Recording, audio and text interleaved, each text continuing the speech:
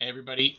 Because some people are having trouble accessing the Ed puzzle, I have no idea why, and I'm trying to resolve it, but to no avail. So, this is the Ed puzzle video, and at least you'll be able to see it, even though you won't be able to answer the questions directly. You can type them up in a doc and then send them to me, okay?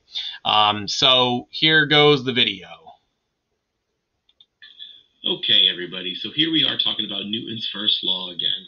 An object at rest stays at rest, and an object in motion stays in motion, unless they are acted on by an unbalanced net force.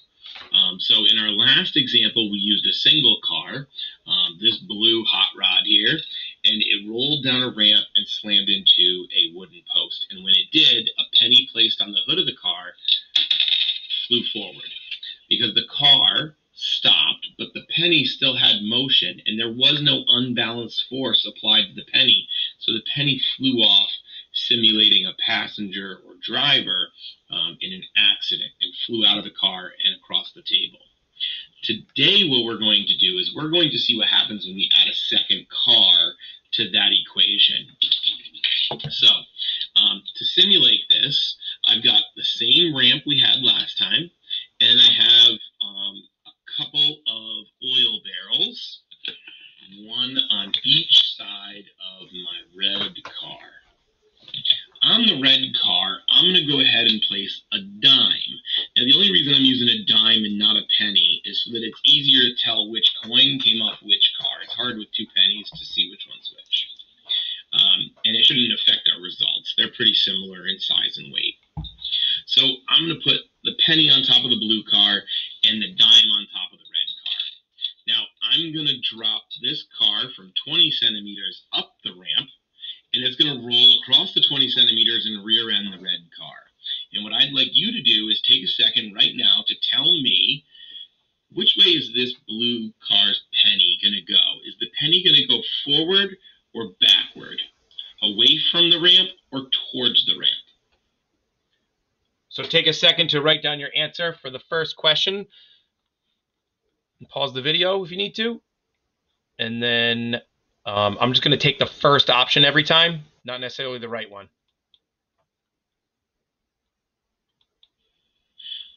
Now, once you've made that hypothesis, it's time for your second hypothesis. What about the dime? Is the dime going to go forward, or is it going to go backwards? Away from the ramp or towards the ramp? Again, take a moment, answer the question. Again, I'm going to pick the first one and then go. Okay, so now we have two hypotheses about what's going to happen here. Let's find out what happens. Car going up to 20 centimeters, and I let go. Now, take a look at these two coins.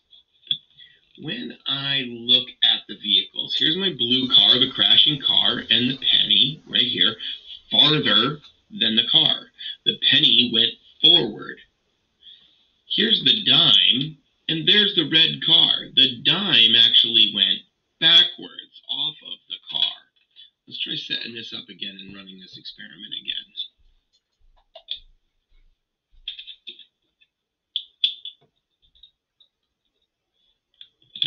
Set this up one more time, see if we can get some much clearer results this time. That one was actually kind of a mess.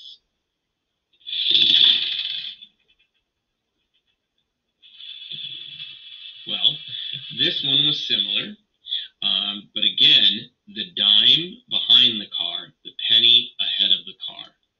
And we end up with cars on either end and the people in the middle. One more time, because 3 is a good time, a good number of trials. I don't know why it's a good number of trials. Maybe because 3 breaks a tie. It always seems like in a lab, 3 is the magic number.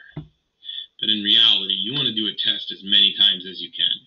So here we go. Perfect.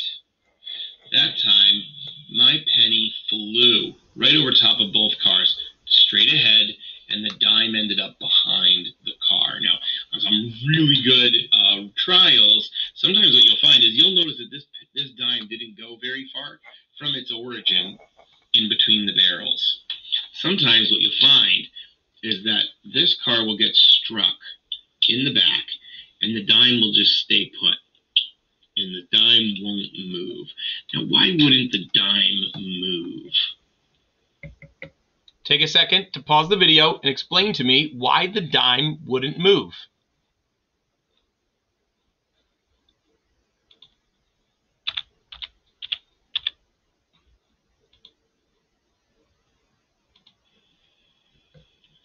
Hopefully you said that it was because the car was struck by an unbalanced force, but not the dime. The dime is going to just stay put while the car moves out from underneath of it, like a magician pulling a tablecloth off of a table full of dishes. Now, take a second to imagine that these coins are people. What kind of an injury is this driver of the crashing car, of the blue car, what kind of injury is he going to receive? Is he going to get a broken nose from slamming his face into the dashboard, or is he going to get whiplash from snapping his head back too quickly? Again, take a second. What kind of injury is the blue car going to get? Whiplash or a broken nose? I'm going to go with my first answer every time. And now this driver over here, the dime, what kind of an injury are we going to see from a car that gets rear-ended? Is he going to break his nose on the dashboard, or is he going to get whiplash from his neck snapping back too quickly? Make your guess.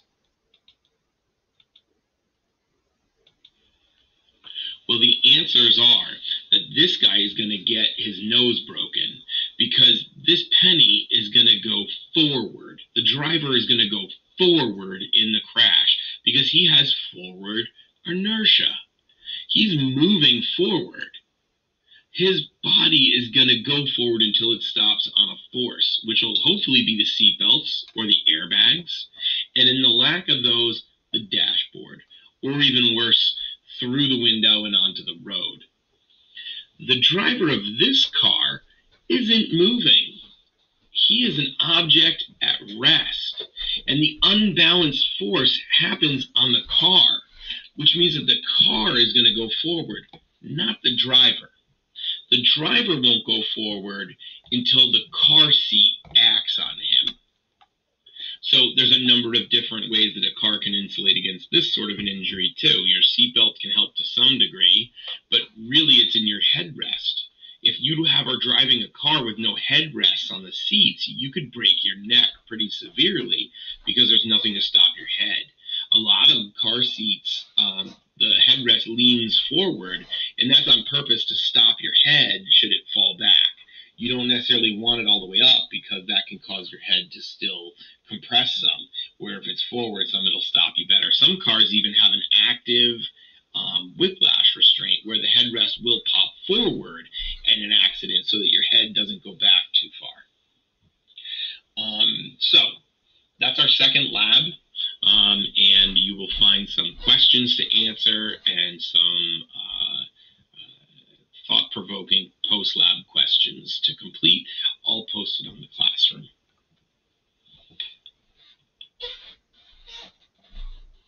And that is the end of the Edpuzzle video.